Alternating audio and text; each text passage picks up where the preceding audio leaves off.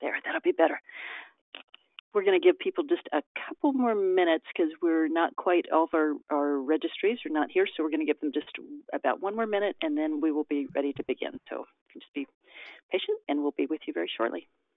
Sounds good.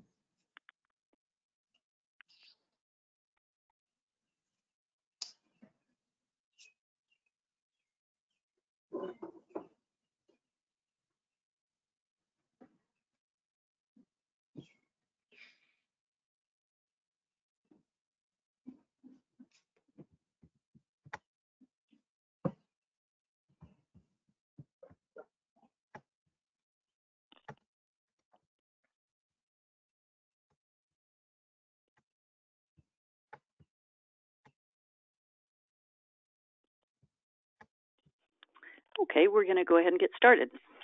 So welcome again to the TAP webinar series. This is our third one so far in 2020. We're delighted today to be able to bring you Dr. Eric Rebek of Oklahoma State University to talk about greenhouse pest management.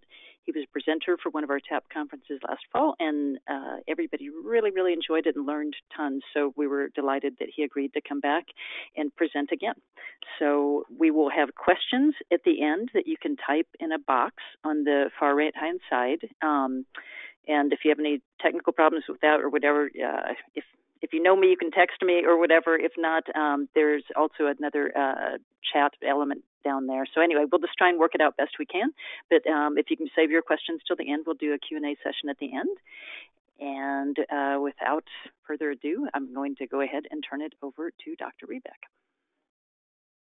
Thank you, Jane. Can you hear me? I can hear you, and I think everybody else should be able to hear you as well. Okay, and can you see my screen? No, we cannot see your screen yet. Okay, let me try one more time.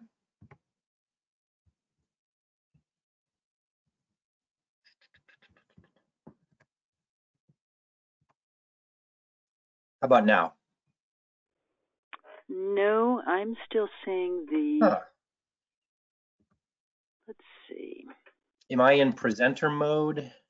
Let's see, you should be, so you're in the presenter, and let's see.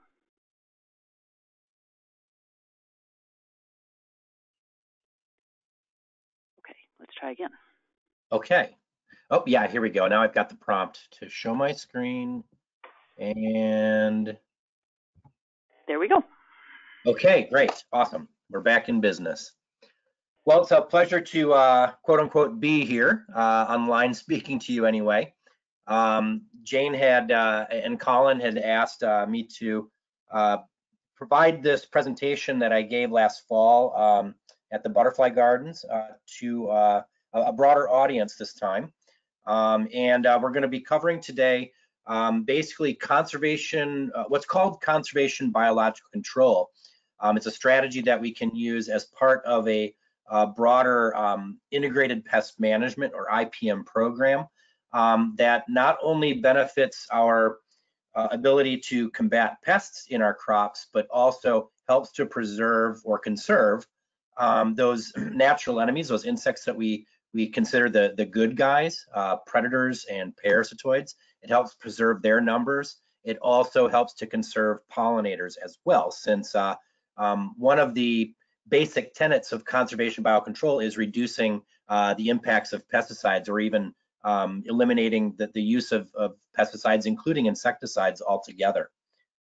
So you can see my credentials there, my information on the title slide here.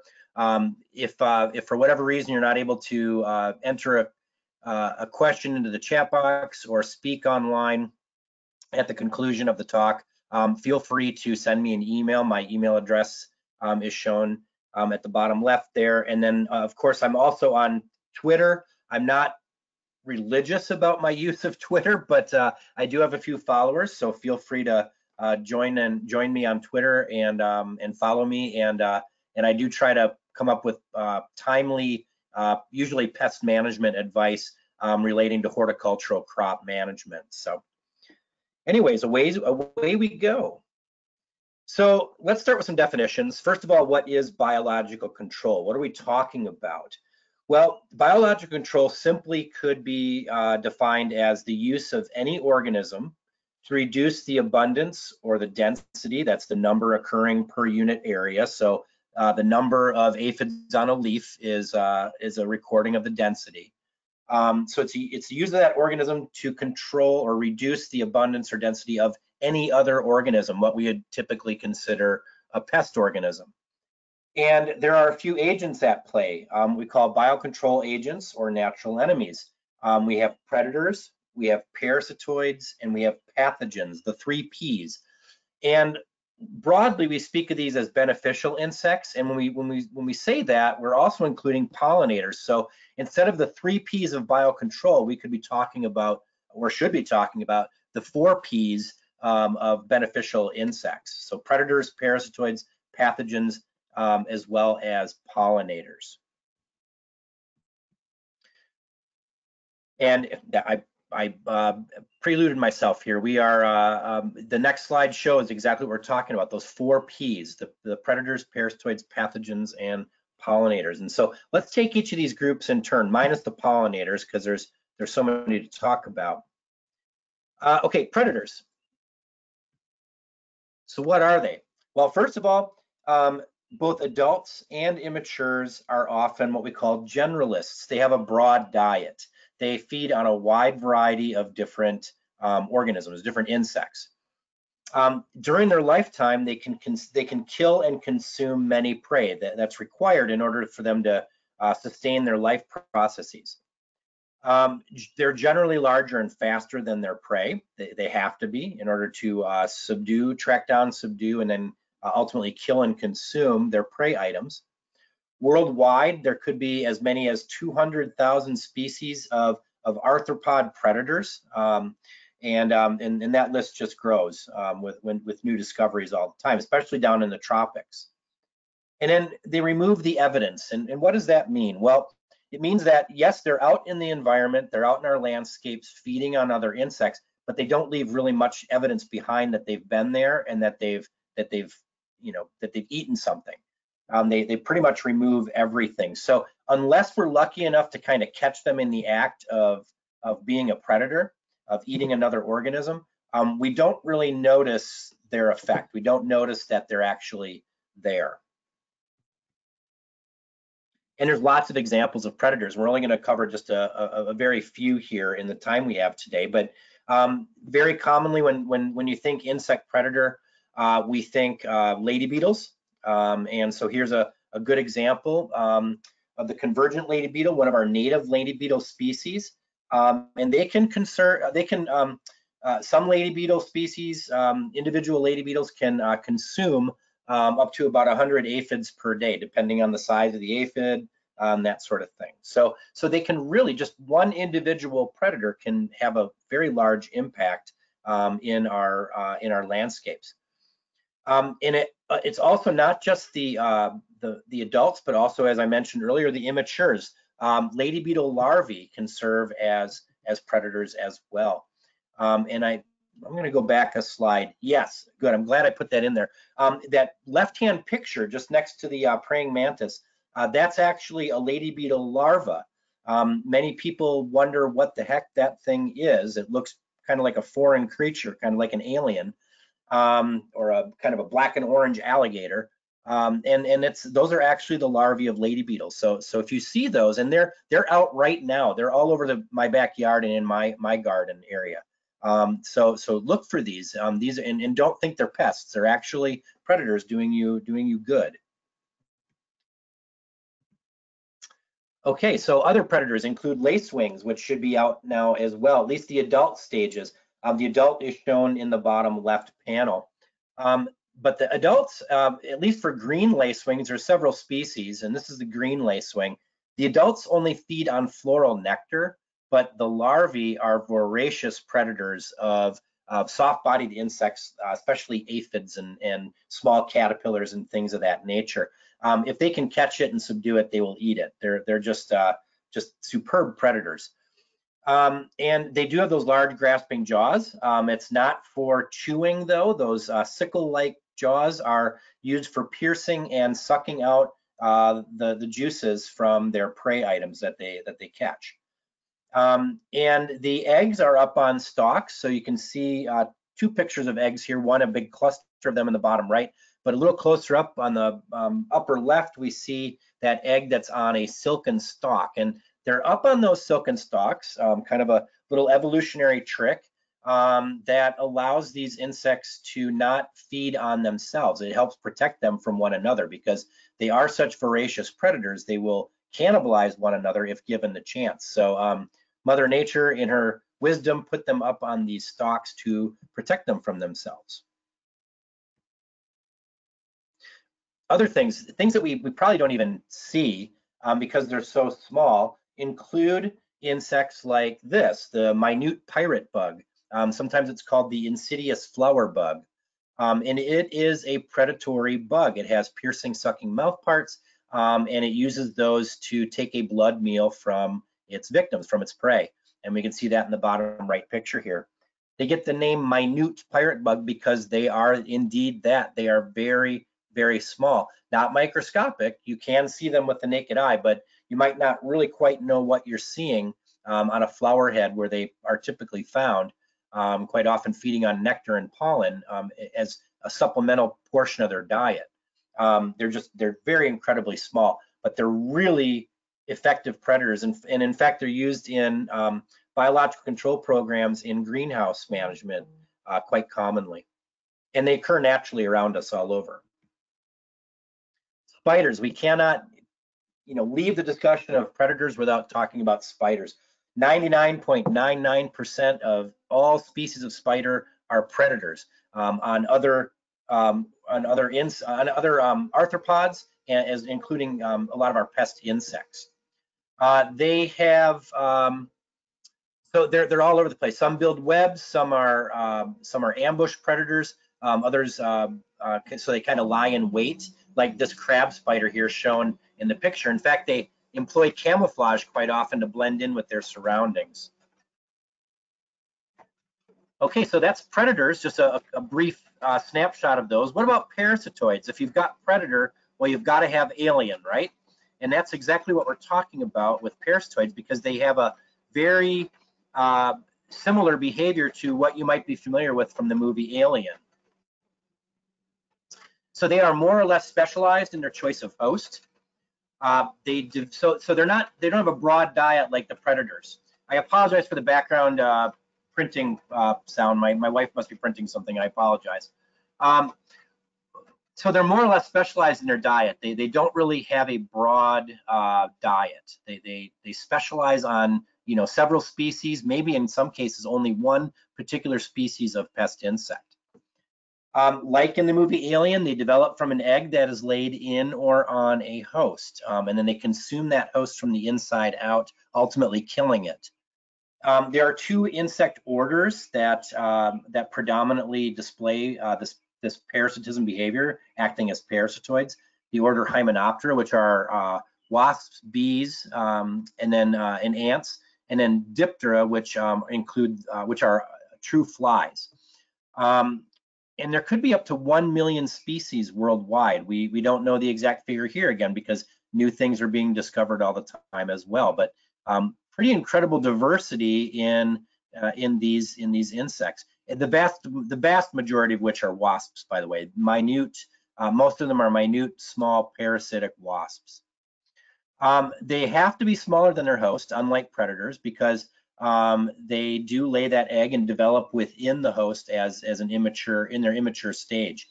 And then they do leave evidence behind. And I think I have some pictures coming up to kind of show you what that means. We can actually see the results of parasitism happening when we encounter it in our field or landscape. And here's a prime example. If you grow tomatoes, you have undoubtedly encountered tomato hornworms. And these are the cocoons all over the body of this caterpillar.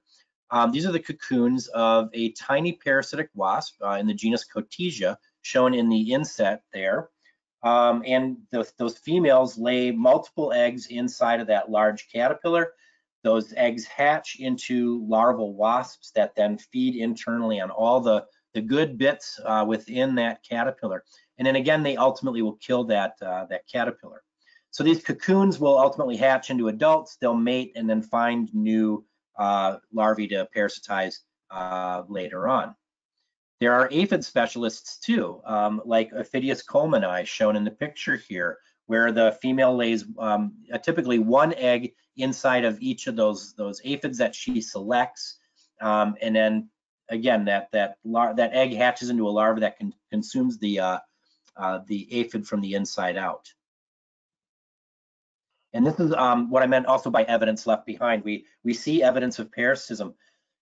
These are what we call aphid mummies. They are aphids that are parasitized, tend to swell up, they change color, and ultimately of course they die off.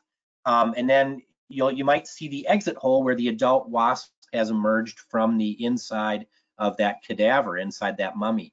And again, these are left behind for a while after the act of parasitism has happened. And so if you find a patch of aphids and you see a bunch of aphid mummies around, you know that there are parasitoids out there in your little garden patch that are attacking those aphids. So it might be good to kind of leave them alone and see what happens.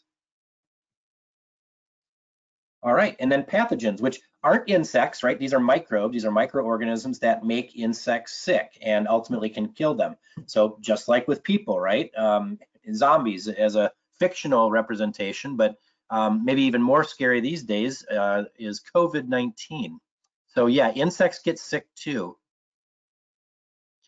And what do these pathogens do? Well, they kill, they reduce reproduction or the reproductive capacity of their host insects. They can slow their metabolism down, slow their growth, and also shorten the life of the pest. So even if they don't ultimately kill that pest insect, they certainly will inhibit its ability to act as a pest. It may take several days to provide control. So this isn't a very rapid process. It takes time for that infection to spread through the population of insects and then ultimately provide some management and control. They're typically very specific to their host, and they do leave evidence behind. We see cadavers of insects that have been killed off by some kind of pathogen. They're left behind. So we have a lot of cool things out in nature that are negatively affecting these insects. So we have fungi. So we have a picture here of a fungus that has already reproduced inside the body of this tussock moth caterpillar, and then it bursts through the cuticle. Its fruiting bodies kind of burst through that cuticle and release spores back out into the environment, because the end game for a pathogen like a fungus is to get those spores out in the environment and try to infect new targets, new hosts. And there are just countless examples of fungal spores or fungal species that are out there that affect a wide variety of different types of arthropods, including many insect pests. And again, that evidence is left behind. You see the fruiting bodies here on these different pictures, just showing, you know, that's their sporulation. They're trying to get those spores out into the environment. Okay, so now that we've had a brief introduction on the players, those biocontrol agents, the 3 Ps, how do we use them? How do we use them to great effect within our gardens and within our cropping systems? Well, there are basically 2 ways that we have power to do as growers. One is to conserve what we have, and that's what we're going to primarily talk about today. So conserve what's already occurring around us in nature. You could also add what you need. Now, this is primarily what's done in a greenhouse type scenario where there's no natural enemies, there's no predators or parasitoids or even pathogens in that greenhouse environment. So we introduce them into that greenhouse. Usually we're purchasing commercially available natural enemies that we can then buy in large amounts and release into that greenhouse to try to exact some control over whatever the pest issue may be: aphids, whiteflies, thrips, you name it. But we're not going to talk about that today. That's called augmentation biocontrol. We're going to stick to conservation biocontrol because we're talking primarily outdoors. Not that you can't augment outside either. It just doesn't work as well as it does in a nice confined environment like within a greenhouse. So let's focus on conserving our beneficials. So how to conserve the good guys, and in most cases it's really the good gals, because we're talking primarily quite often those female parasitoids, those parasitic wasps that do the dirty work. They do the attacking of the pests. So one thing I might have alluded to this earlier is modifying our pesticide use, and specifically insecticides. What can we do? Well, we can reduce the amount or the frequency of our applications. So we're trying to minimize contact between the beneficial organisms, which include pollinators, of course, as well as those natural enemies, predators and parasitoids. So we're trying to reduce that contact of that toxic chemical with those non-target species. Another thing we can do is apply the insecticide when beneficials are not active. So sometimes, yes, we do need to use insecticides. And no matter what type of insecticide or pesticide we're using, it's best to apply early in the morning or later into the evening to try to, again, minimize contact between that toxic chemical and the non-target beneficial organisms. If we are using insecticides, it's best to try to use more selective products. Now, selective does not mean that they don't work. Selective products are just as effective as some of our conventional insecticides like Sevin or wasp sprays or ant killers that you might buy in a spray can that get a quick effect on the pest. These selective products are more narrow spectrum. They only work on a small subset of the types of insects that we call pests. So one example here that I've listed is BT, which is short for the bacterium Bacillus thuringiensis, and it's actually a subspecies Kerstaki, so it's really BTK that we use for controlling caterpillar pests. So this month, coming up in May, one thing to be looking out for, at least in our ornamental plants, would be bagworms, which are a caterpillar pest.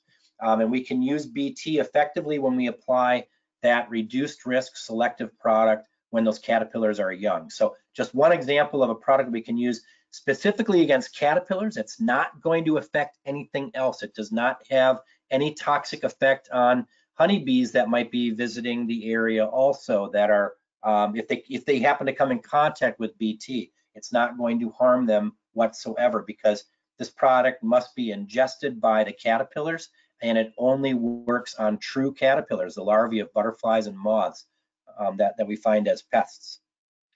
And then, so that's one way, modified pesticide use. Another way is to provide resources, including what we call resource plants that provide food or shelter or a reproductive area, like a nesting situation for natural enemies.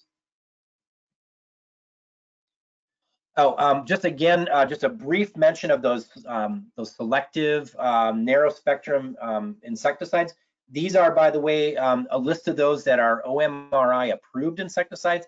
OMRI being the Organic Materials Review Group that reviews those materials and lists them to be usable in an organic management scenario. So if you're an organic grower, a certified organic grower, you can only be using these OMRI approved insecticides. And this list, I'm not going to beat the bush here, but it's just a small sampling again of the different types of these reduced risk, narrower spectrum insecticides that aren't going to cause broad harm to non-targets. Now, it's still a good idea to practice caution and just try to minimize contact with natural enemies anyway. I would still wait to apply these types of materials until the early morning hours or later into the evening. Again, just hedging on the side of caution, trying to minimize contact of anything with our beneficials, including those pollinators.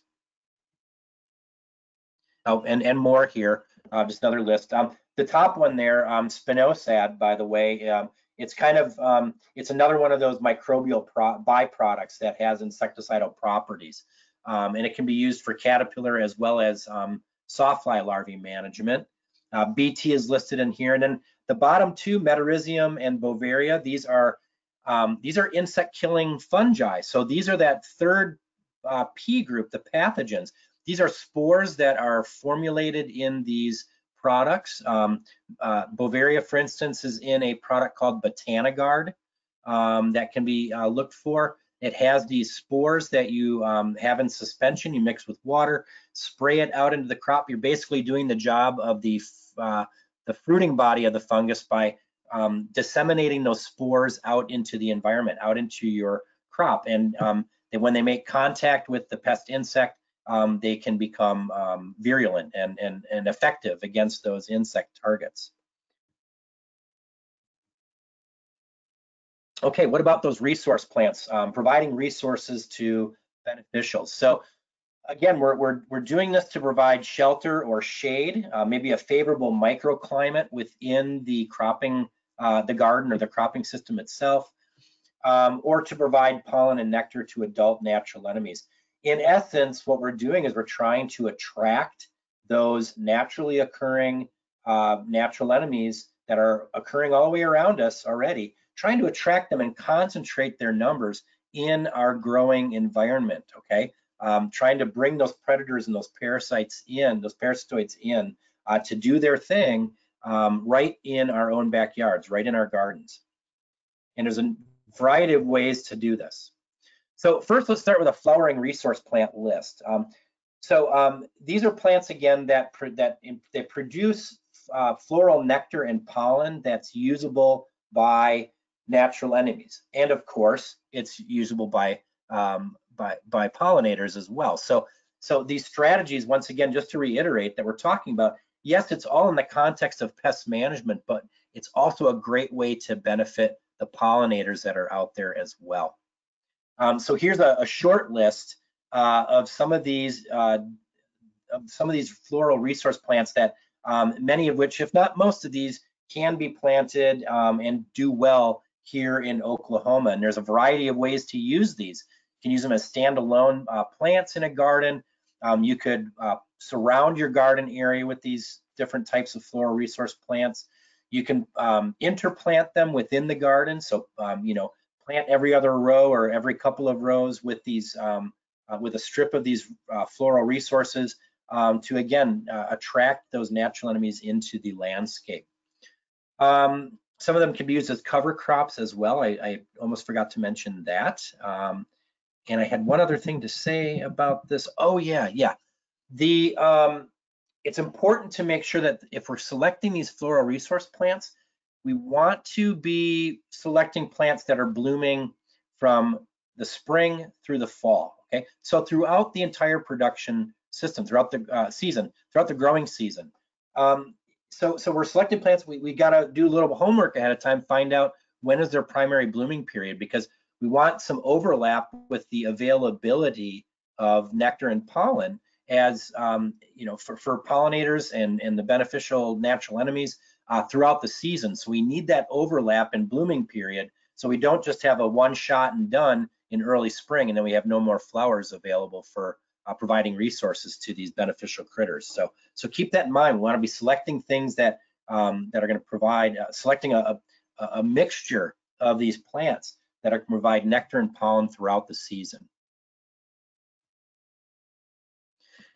And there's a lot more to learn about this stuff. And if you, so beyond this PowerPoint presentation, if you're interested, there is a publication that I put together with a graduate student several years ago now.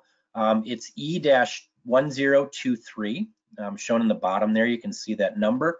If you just punch that number, that E-1023, into your web browser, Google, Bing, whatever you're using, your first hit should be this particular article. So you don't need to print it or anything. You can have it right on your mobile device. Go out into the garden, start looking around.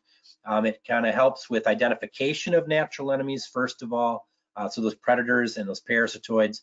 And it also covers this conservation strategy we're going to go really into detail now here on. So ways of providing these resource plants to these beneficial organisms, the 4 Ps. Well, really the 3 Ps, because we don't think, we don't count pathogens in that. We're not conserving pathogens by planting flowers. They don't need the floral resources, but pollinators, predators, and parasitoids are certainly going to benefit from these practices. So lots more to be learned in that publication E-1023. But there are a lot of other resources out there too. And a couple of things off my bookshelf that I wanted to share include something from the Xerces Society. There's a book out there called Farming with Native Beneficial Insects, subtitled Ecological Pest Control Solutions. Again, it's going to be a broader treatment of this topic that I'm presenting today, on ways that you can incorporate these conservation strategies, these resource plants, into your own production systems. And so we're going to cover a few of these from this book. We're going to start with insectary plants, which I kind of already alluded to earlier. We'll talk about incorporating hedgerows into our landscapes, the use of cover crops, something called buffer strips, and another strategy that we refer to as creating beetle banks. We'll take each of these in turn. So insectary plants, as the name kind of implies, we're talking about plants that attract beneficial insects, right? These are rich in nectar and pollen, and they attract primarily predators and parasitoids, as well, again, as pollinators. If they're attractive to predators and parasitoids, they're certainly going to be, in most cases, attractive to pollinators as well.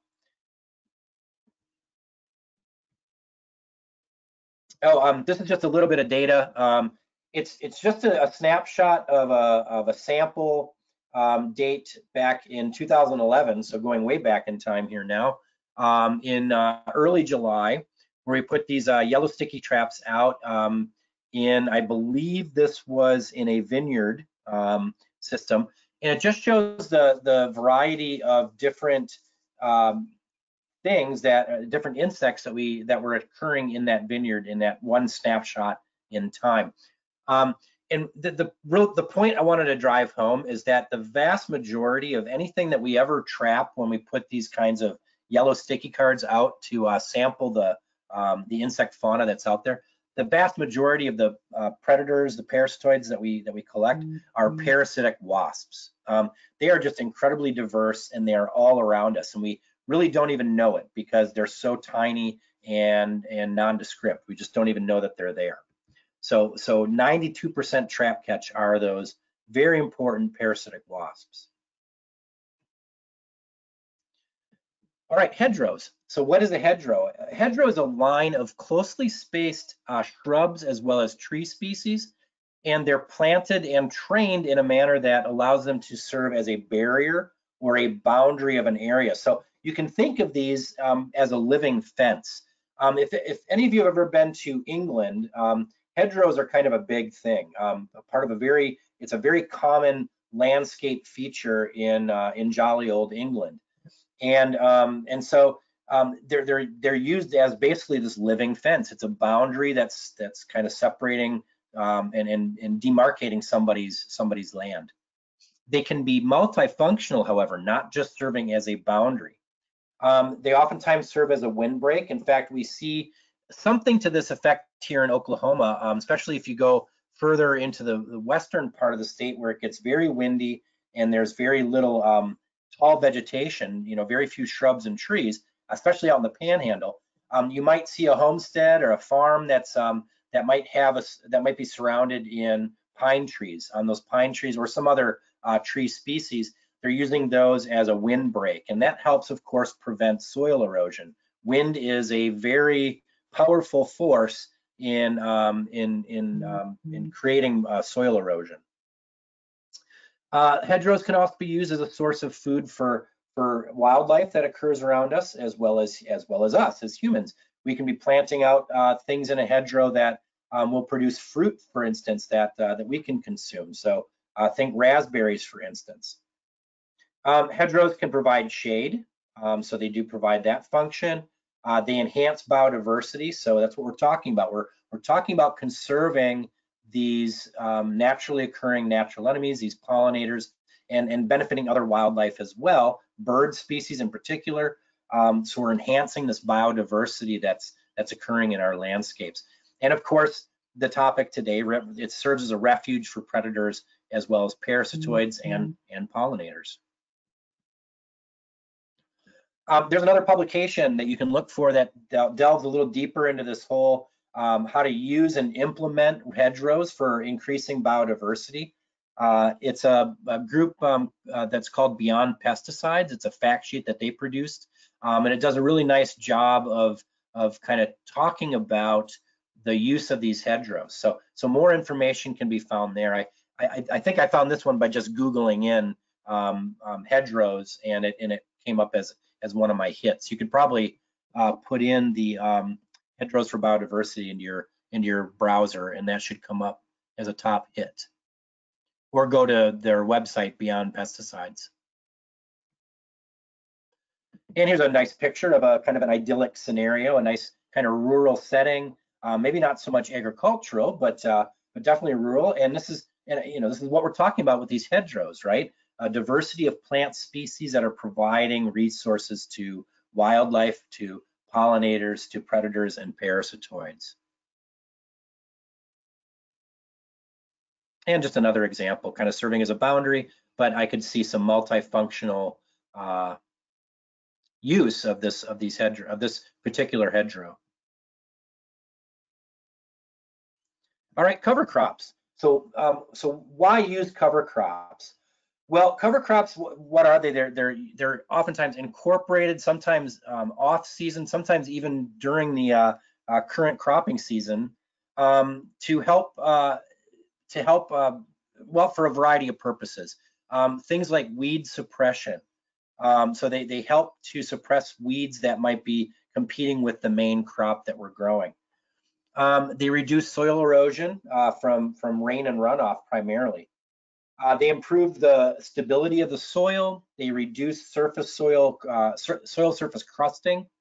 They can add organic matter back into the soil. So quite often at the end of the growing season for those cover crops, we'll oftentimes till them in. We'll incorporate them into the soil to return that organic matter to the soil. They can help break the hard pan of the soil. They fix, a lot of times they're nitrogen fixers, so they're taking nitrogen from the air and converting that into a usable form for plants, and oftentimes returning that into the soil then for new crops, including our main crops that we're growing, for them to use. So this reduces the need to incorporate artificial or even natural sources of fertilizer into that garden area. They scavenge soil nitrogen as well, and they can also be used for pest suppression, so used in this conservation strategy. And it's not a very good picture when it's blown up, but here's just an example of what we're talking about. This is, I believe, mustard that's been incorporated. I got another picture at the end of the talk showing a different use of mustard, but the idea is the same. That we get these flowers that are attractive to natural enemies, to pollinators, that can help with our pest management and our pollination of our crops. Incorporating this as a cover crop into the main growing area. Buffer strips. These are small areas or strips of land that are under permanent vegetation. So usually what we're doing with these buffer strips, the term buffer is basically kind of, it means to protect, right? We're often separating riparian areas like streams and riverbeds. We're trying to separate those from an agricultural habitat by planting these buffer strips. And the reason we do it is because we want to slow water runoff. So we want to slow the amount of runoff coming from the agricultural site into that body of water. So reducing water pollution essentially, because these buffer strips, the vegetation that's in them, it traps sediment that's washing off from the growing area. It traps nutrients, pesticides, as well as maybe even some pathogens that could find their way into that riparian zone as well. They help protect from wind, and they also can serve as a source of food, shelter, or nesting cover for wildlife, refuge for parasitoids and predators and pollinators once again. So multi-purpose. We're coming up with some of these different ways of incorporating conservation strategies into our particular growing environment. And it's just a diagram kind of showing what we're talking about. It's a way, once again, to kind of protect that riverbank area and separate it from an agricultural or maybe even an urban type of landscape from that water source, trying to reduce negative impacts on that water in that water zone. And here's the real picture of what we're talking about here. Just that vegetation that's planted along the as a buffer strip along both banks of this particular stream here. And then the last one I mentioned earlier in the kind of prelude slide about all of these different strategies are beetle banks. So what are beetle banks? Well, these are strips that are specifically planted with grasses and or perennial plants within a crop field or within a garden. So essentially it's kind of what I mentioned earlier with incorporating those resource plants into our growing area. What do beetle banks do? Well, they provide habitat for beneficial insects, pollinators, predators, parasitoids, and even birds and other fauna that prey on pests may benefit from the presence of these beetle banks as well. Their specific function is for biological control of key pests within an agricultural setting. And the reason they're called beetle banks is they were originally used for trying to conserve predatory ground beetles that would be allowing some refuge for them to kind of spread out from there into the growing crop, into the growing zone, and feed on soil-dwelling pests. So that's why they still retain that name, beetle banks, but they benefit a lot more than just predatory ground beetles, including pollinators. Here's a diagram of something we're talking about here, where again you have within the crop itself, you devote some space, some of that production area to providing, to planting in these grasses, or it could be again perennial flowering plants that are providing some resource to our predators, our parasitoids, and our pollinators. And here's what one looks like in actual practice here. So this one just has grasses in it, but imagine you can plant a wide variety of different things into here to help with pollinators as well, pollinator conservation.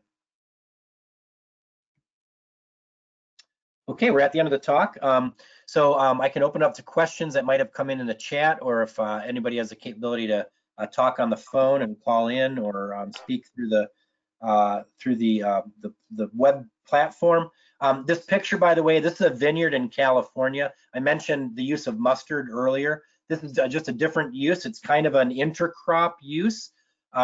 Mustard, I believe mustard's a nitrogen fixer, so it's helping to return nitrogen into the soil here for the vineyard. It's also helping with pest suppression in terms of bringing in predators and parasitoids that can help with a lot of those pest insects that can be devastating to vineyards. Not so useful for pollinator conservation here, because vineyards, grapes do not require insects for pollination. So the use is a little different here. But again, just kind of giving you an idea that these are used on not just small scale agricultural settings like a backyard garden. They can be used in large scale production as well. So that's all I have for today. So let's open it up to questions. Okay, and so we had one question that came in. Somebody asked if you can ever attract too many pollinators. Oh, well, gosh, I don't think so. I think the more the merrier, right? There's really no harm in having an overabundance of pollinators in a particular landscape, they're going to go where they can, those pollinating insects are going to go where they can get that nectar and pollen. And so, if we have a whole lot of them visiting, I think that's all the better for the plants that we're trying to benefit from having a pollinator friendly landscape. Okay, and I have another question for you. Yeah, so okay. a lot of our members have hoop houses, unheated greenhouses where they're raising native plants. Sure. Is there any recommendation you would have about ordering beneficials or some quick and easy tips for them? Yes, absolutely. One kind of a one-stop shop for information about that is if people can go to a website that is, I think it's A as in Apple, N as in Nancy, B as in Bob, and P as in Paul. So ANBP, I think it's .com or .org, or just type in ANBP into a web browser, and it should take you to the Association of National Biological Producers or Biocontrol Producers. And that is, it's an information warehouse. All of the big players and the small players that are commercial producers of parasitic and predatory insects for augmentative release inside of a greenhouse environment, that has all what you're going to need there for information for learning about the practice of augmentation biocontrol, as well as some of those major players that can provide those commercial resources to greenhouse producers. Okay, excellent. And you can also use me as a resource too. Feel free to chew on my ear about it. You got my email address there. You can always ask me these questions as well. Okay, thank you. So next question is, how long do you have to have an established area for pollinators until you see an impact? Almost immediately.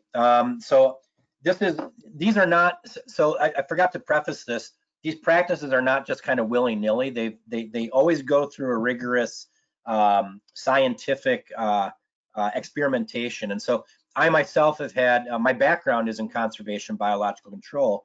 I studied this for my PhD at Purdue in trying to attract a specific parasitic wasp for control of euonymus scale, which is a scale insect that attacks ornamental ground creeper, like winter ground creeper, for instance, purple winter creeper, euonymus fortunii.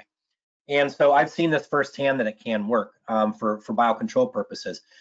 So once those flowers are established, once they're in place, and especially again paying attention to having an overlap in the availability of nectar and pollen from the beginning of the season through the end, it can work. You can see that impact almost immediately. You'll start to see predators as well as pollinators visiting those plants almost immediately. Again, they're out there, they're hungry, they're looking for something to eat. So if you plant it, they will come. Okay, that's terrific. Okay, our next question is actually from Carol Clark, who's a Monarch Watch conservation specialist who's joined us today, and she asked if the BT used for mosquito larvae is different than that used for caterpillars. Yes, it is. That's a very good question. There are a variety of BT products out there. There are different subspecies that are used for different pest organisms. So BTK, as we talked about, only works on caterpillars. So if you're into conserving butterflies, which I know the Utree tribe is, and Karen as well, since she's with the Monarch group, these are caterpillars. They're susceptible to BT as well. So be very, very careful if you're using BT to not get that on your milkweed plants or any of your butterfly plants that you're trying to attract butterflies with. Because they will, the plants that you're rearing those caterpillars on, because yes, they can fall victim to BT. So be careful with that. So that's BTK. There's another one for mosquito dunks that we might use in a pond or a backyard water feature. They come in like a kind of a cake. It's a disc-like cake, and it contains that that toxin, a Bt toxin that we now, it's a subspecies israelensis. So it's Bacillus thuringiensis subspecies israelensis. Try saying that one 10 times fast. That is BTI, and that particular subspecies only affects fly larvae. So we can use it for mosquito dunks. We can even use it in a greenhouse environment for things like fungus gnat larvae that are in the soil, feeding on organic matter in the soil, also sometimes damaging the roots. So BTI can be used for that purpose. There are a few others as well that you might come across. There are a couple that are beetle. They're specific to beetle larvae and others. So it's, you know, there's a great diversity of BT subspecies out there. The most common one that we come across and that's commercially available is BTK for specifically for caterpillar management, followed closely, I'd say, by BTI for fly management. And keep in mind, these only work on the immature forms. So they only work on larvae. They do not work on adults. They have to be ingested by those caterpillars, and it makes them sick. And the smaller, the younger those caterpillars are, the more effective that BT product is going to be. So they kind of lose their effectiveness as caterpillars get to be later instar, when they get very large and kind of big, fat, hungry caterpillars. So get on it early if you're going to be using BTK, and definitely keep it away from your desirable butterfly larvae, right? Okay, excellent. Our next question is from Colin Spriggs, who's the Tribal Lines for Pollinators manager, and he said, Sure. I'm seeing an increase in what I believe to be whiteflies. What attracts them, and how do I best combat them? Okay, I'm assuming this is outside. I'm assuming because whiteflies are typically, we encounter them as a big problem in greenhouse scenarios, but it's inside. Yeah, they can be a problem outside too. So whiteflies are attracted to plants. You know, in fact, many of the pests that we're trying to combat can also, including whiteflies, can also be attracted to some of the plants that we might be incorporating as resource plants out into a landscape. And there's a wide variety, a wide body of literature out there showing that, you know, sometimes the plants that we plant also benefit the pests, but I would say by and large we're getting more benefit by using this strategy, more benefit to the desirable species, the natural enemies, the pollinators, than we are to things like whiteflies. So I think the follow-up part of his question was, how do I get rid of them? Now there are natural enemies that we can look for. So again, if we look commercially, we look for commercially available predators as well as parasitoids that specialize on whiteflies. They are susceptible to pathogens. So if we're going to be, and likely we may have to be going the insecticide route to deal with the whitefly problem. So we can be looking, try to be selecting for some of those reduced risk selective products that have a minimal non-target impact. So things like the Bovaria bassiana, the Botanigard product, that can be used. That's one of those fungal, those insect-killing fungi. The spores are in that product, and there are others. And Colin, we can, if you want, you have my email. We can talk more specifically about whitefly management, because there's a lot of different caveats here for whiteflies. But in general, we're probably going to be talking likely either augmentation biocontrol, but since it's an outdoor environment, we may be having to look at reduced risk insecticides to manage them. So we can follow up on email with that one, Colin. Okay, and as an addendum, a quick addendum to that, we're also seeing a problem with thrips on our milkweeds that we're raising for monarchs, and so yep. that's a conundrum. So what do you recommend on that? It is, and so now this is outdoors as well, Jane? No, this is inside. We're raising them in hoop houses, unheated hoop houses. So it's enclosed, but it's not yep. a true greenhouse. Sure, absolutely.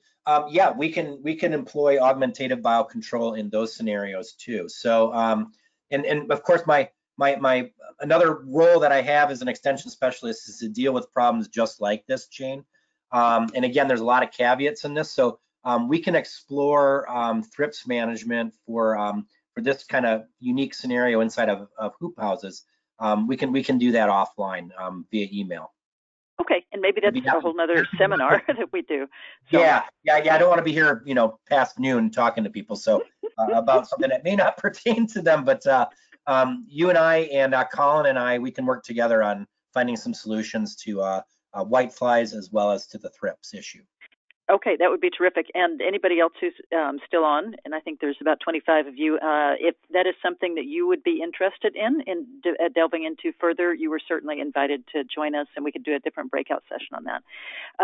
We also have a question from Dr. Carol Crouch, who's the NRCS State Tribal Liaison, and she is interested in having you speak at a tribal soil health webinar and requested if you could go back to your first slide so she could get your contact info. Yes, absolutely. Sure.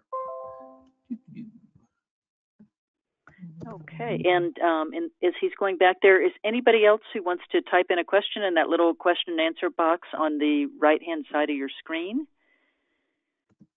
And if not, I think we're winding down. Okay. Hold on, I gotta get that. Can you see my presentation still? Let's. Yep. There. Oh, wait, there's okay, there you are. Okay. Yep. Yeah. So Carol, you can use my my email address to get a hold of me, and we'll talk shop about future speaking engagements. Okay, that'd be terrific. Well, I think that is all the questions we have. So Thank you so much, Dr. Rebek. That was fascinating and entertaining and kind of scary to see all those things. So thank you so much. And we're hearing the thank yous come in from the chat box. And so thank you very, very much for that. And I guess just whatever, stay safe, everybody, and thanks for dialing in. And we're going to be doing a lot more webinars, so please stay tuned. And if you're not on our TAP mailing list, please go to our website and sign up, and then we can keep you informed for when we have more of these coming in the future. Okay, great. Well, thank you very much, everyone, and thank you especially Dr. Rebek. Appreciate it. Okay, bye-bye. Bye.